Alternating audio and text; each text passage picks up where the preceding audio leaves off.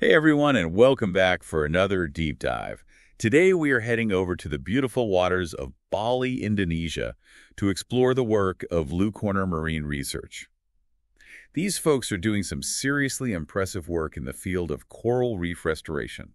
And as you probably know, coral reefs, these vibrant underwater cities teeming with life, they're facing an uphill battle against climate change and all sorts of human impacts. Yeah, it's a tough situation for sure. And sadly, a lot of these damaged reefs end up as just fields of rubble, kind of like an underwater desert, not exactly the vibrant ecosystem we're used to picturing. Right, and that's a huge problem because all that loose rubble makes it really tough for new corals to settle and grow. It's like trying to build a house on a foundation of, well, loose rubble. Right. It's going to hold up for very long. Exactly. You need stability, a solid base, before you can even think about restoring a thriving coral community. And that's one of the key things Blue Corner is tackling, stabilizing that rubble to give those reefs a fighting chance. So they're basically like the underwater construction crew, laying the foundation for a coral comeback. I like that analogy.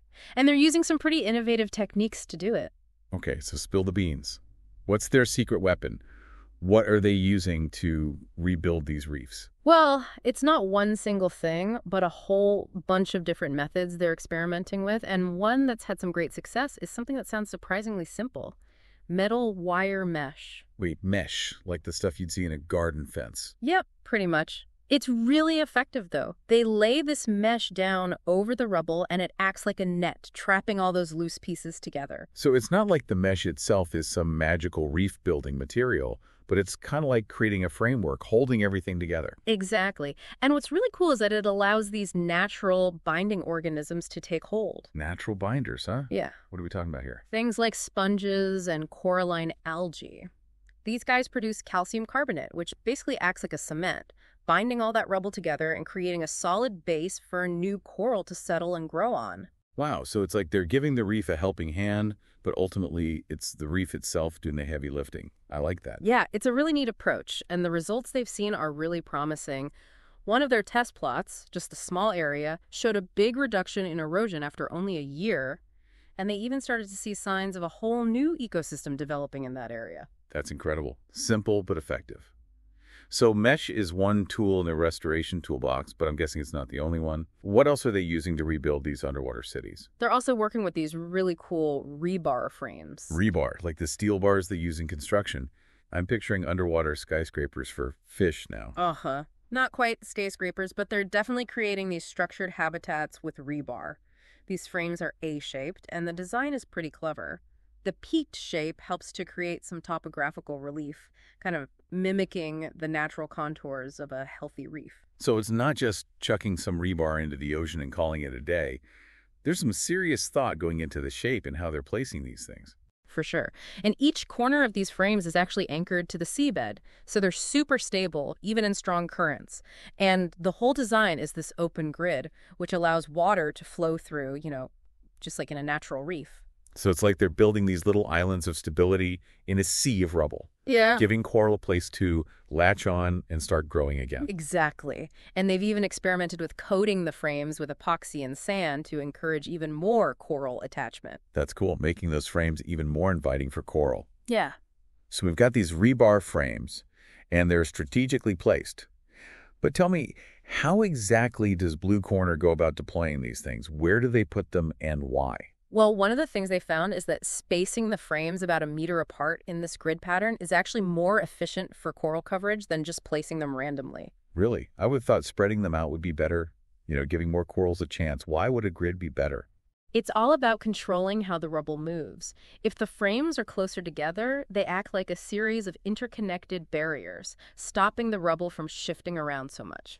So it's all about that stability again, making a nice, calm environment for those delicate coral polyps to settle and grow. Exactly. But there's a catch, too.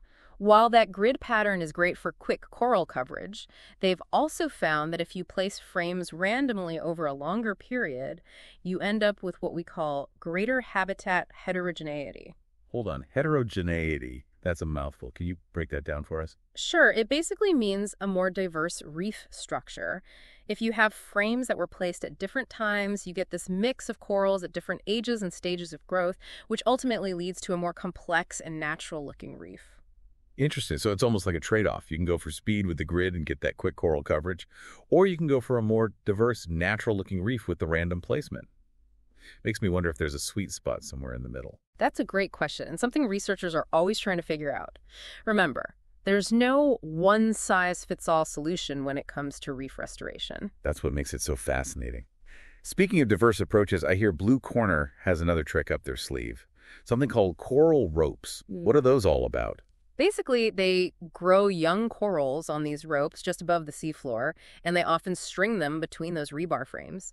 It's a really cool way to boost coral coverage even more and create this kind of terraced effect. So they're literally farming coral on ropes and then using those ropes to kind of weave together these rebar structures. You got it. It's like creating an underwater hanging garden, and it really encourages those corals to grow vertically. That's awesome. I love how Blue Corner is combining all these different methods, kind of like piecing together a puzzle to rebuild these incredible underwater landscapes. Yeah, it really highlights how dynamic and innovative this whole field of coral reef restoration is. It's all about constantly experimenting and adapting to figure out what works best in each unique environment. It's not just about sticking coral back on a reef. It's about setting the stage for it to thrive in the long run, working with nature to rebuild these ecosystems. Exactly, and that's what makes the work of organizations like Blue Corner so important. They're not just restoring coral reefs, they're giving us hope for the future of our oceans. I'm already hooked. But before we get carried away with all this coral optimism, let's get into some specifics about how Blue Corner puts these techniques into practice. What kind of results are they seeing, and what are some of the challenges they've bumped into along the way? And another thing Blue Corner really focuses on is how they position those rebar frames on the reef. It's not just spacing, but the orientation that makes a big difference too. Okay, so paint me a picture here. We've got our sloping reef underwater. Where are we putting these frames for the best results? Well, let's say you put them perpendicular to the slope, like standing upright. You might think that makes sense, but when all that loose rubble starts tumbling down, what happens? Oh, I see what you mean. Those frames would just get buried under a landslide of coral skeletons. Not very helpful. Right. But if you place the frames parallel to the slope, kind of running along the contours, it's like they act as a dam, trapping all that rubble on the uphill side. And that not only keeps the frames from getting buried, but it also creates a more stable base on the downhill side for the coral to grow on. Exactly. It's like building terraces on a hillside to prevent erosion, but we're doing it underwater. It's amazing how much thought goes into every little detail of these restoration projects. Absolutely. And it just shows how much observation goes into this work, It's not just about throwing any old solution at the problem. It's about really understanding the environment and tailoring the approach to fit. That's what makes this whole field so fascinating. So we've got our metal frames, they're strategically placed, maybe even some coral ropes strung between them. But what's the bottom line? How are the reefs actually responding to all these efforts? Well, the results have been really encouraging so far. Blue Corner's documented some really positive outcomes from their work stabilizing that rubble. Give me the highlights. What's working? How are those reefs bouncing back? First off, they've seen a huge reduction in how much that rubble is moving around, which is really the foundation for everything else. Makes sense. You got to get that foundation stable before you can start rebuilding. Right, and once the rubble is stabilized, those natural binders we talked about, like the sponges and coralline algae, they can really get to work. It's like the reef is stitching itself back together, using those natural building blocks. That's a great way to put it. Right. And as that happens, you start to see more and more new coral larvae settling on that stabilized rubble, even on the frames themselves. Wow. So it's incredible how these pretty basic structures can actually kickstart that whole recovery process. Yeah. I do have to wonder, though, are there any downsides to these methods? Like, is there any risk to introducing metal into these delicate ecosystems? That's definitely a valid question. And like any time we intervene in nature, there are things to consider. Introducing foreign materials is always something to think about. Right. Some people might worry about metal structures disrupting the balance of things in the ocean. Yeah, and Blue Corner's very aware of that. That's why they use marine-grade epoxy coatings on those rebar frames to prevent corrosion and make sure nothing harmful leaches out into the water. So they're really trying to minimize any negative impact on the environment. That makes sense. What about longevity? How long will these structures actually last before they need to be replaced or taken out? Well, it depends. The type of metal, the conditions in that specific spot, all those things play a role. Some structures might be good for several years, while others might break down faster. So it's not necessarily a permanent fix, but It buys the reef some valuable time to recover and hopefully get to a point where it can take care of itself. Exactly. It's about giving those natural processes a chance to take over. And sometimes the structures even become part of the reef itself, with coral growing all over and around them. Now that's a happy ending I can get behind. The reef just reclaims those structures and makes them its own. It really shows how resilient nature can be. It really does. Let's go back to those metal wire mesh plots for a second. We touched on them earlier, but I'm curious to know more about how well they work and if there are any specific situations where mesh is a better choice than frames. Yeah, good point. Yeah. Is there a time and place for each method? Well, mesh seems to work best in areas where the slope isn't too steep and there's not a lot of intense wave action. Why is that? What makes those calmer environments better suited for the mesh? Well, think about it. On a steep slope, there's a much higher chance of that mesh getting buried under a ton of shifting rubble. Ah, that makes sense. It's more delicate than those rebar frames. Exactly. And if there are strong currents, that mesh might not be strong enough to hold up. It could get ripped away. Okay, so it's kind of a more delicate solution, best for calmer areas. Yeah. But you said earlier that they saw some impressive results even in that small test plot, right? Oh, yeah. After only a year, that little mesh plot was able to reduce erosion significantly and trap enough rubble for those binding organisms to start doing their thing. They even saw soft corals, sponges, and coralline algae starting to colonize the area. That's amazing. Even small-scale efforts can really make a difference. And it brings up something we haven't really touched on yet, the human side of all this. You're right. We can't forget about that. Successful reef restoration isn't just about science. It's about people, too. Community involvement is a huge part of it. Absolutely. It takes a village, or in this case, a whole community of dedicated people, to make a real lasting impact. So how does Blue Corner bring those local communities into the mix? How are they involved? They're actually involved in every step of the process. Blue Corner provides training and education to the local communities, empowering them to become stewards of their own reefs. So it's not just scientists coming in and doing the work. It's about giving those communities the knowledge and tools to be a part of the solution. Exactly. And when people feel like they're part of something, they're more likely to take ownership and protect those reefs for the long haul. That makes a lot of sense. It's really inspiring to see how Blue Corner is combining science with community engagement. It's such a powerful combination. We've covered a lot of ground today, but I want to take a step back for a minute and think big picture.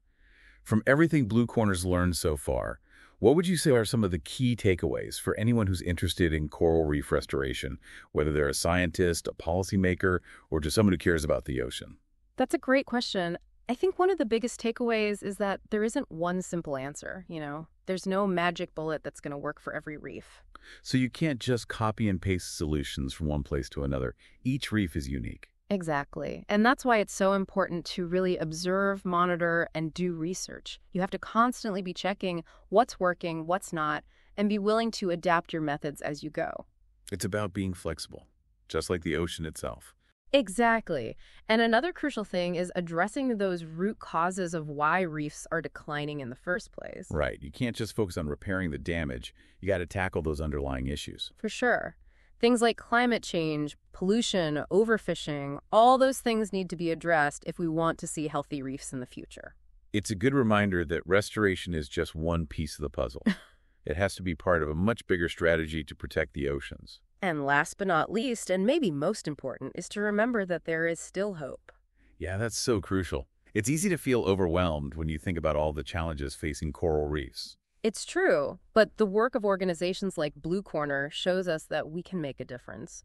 It's about innovation, collaboration, a willingness to learn, and a genuine commitment to finding solutions. It's about remembering that even small actions, when a lot of people do them, can have a big impact. Yeah, and that's what makes me hopeful for the future, Seeing these organizations like Blue Corner out there coming up with new ideas and seeing how resilient those reefs can be. It's like that saying, think globally, act locally. We need big solutions for those big problems like climate change, but we also need those on the ground or, I guess, in the water efforts like what Blue Corner's doing. It's a great example of how research can be translated into real action. And they're always learning, always evaluating their methods, figuring out what works best. Speaking of what works best, we've talked about all these different techniques, mesh, frames, those coral ropes. Does Blue Corner have a favorite method? Or is it more about choosing the right tool for the job depending on the reef they're working with? It's definitely about picking the best approach for each specific site, yeah. They realize that every technique has its pluses and minuses. So it's like being a coral reef doctor. You wouldn't give the same treatment to every patient. That's a perfect analogy. You got to figure out what the problem is and then decide what's going to be most effective. Like if you're working in an area with strong currents and a steep slope, those A-frames are probably your best bet because they can handle those forces and provide that stability. But if it's a calmer area, maybe with a gentler slope, then the mesh might be the way to go. Right, and they often combine methods too, like maybe use mesh to stabilize a big area and then put some A-frames in there to add some more structure. And then weave it all together with those coral ropes. They're basically creating these multi-layered underwater gardens. And they're thinking about the whole ecosystem, not just coral. The fish, the invertebrates, all the creatures that call the reef home. And those local communities we talked about, they probably play a big part in keeping those gardens healthy, right? Absolutely. Blue Corner works with them to monitor those restored areas, keep them clean, and basically act as guardians of the reef. It's like this amazing cycle where restoration leads to stewardship, and those reefs become something the community takes pride in and protects. Yeah, it's a powerful reminder that we're all connected to the ocean, even if we don't live right on the coast. The things we do, the choices we make, they all have an impact. So what can our listeners do, even if they're not a marine biologist or live near the ocean? What are some ways they can help be part of the solution? There's a lot you can do. Reducing your carbon footprint, being mindful of the seafood you eat, supporting organizations like Blue Corner, those are all great places to start. And don't forget about the power of just talking about it, Spreading the word about coral reefs and why they're important. The more people who know and care, the better. For sure, collective action is what we need. We need to remember that these ecosystems aren't just pretty to look at, they're vital for the health of our planet and for people too. The story of Blue Corner Marine Research really highlights that, It's a story of human ingenuity, collaboration, and hope for the future. We've shown you how they're approaching this challenge, but we want to leave you with something to think about. If you were in charge of restoring a coral reef, what else would you consider? What kind of unique solutions could you come up with? That's something to ponder, keep exploring, keep learning, and keep those deep dives going. Thanks for joining us today.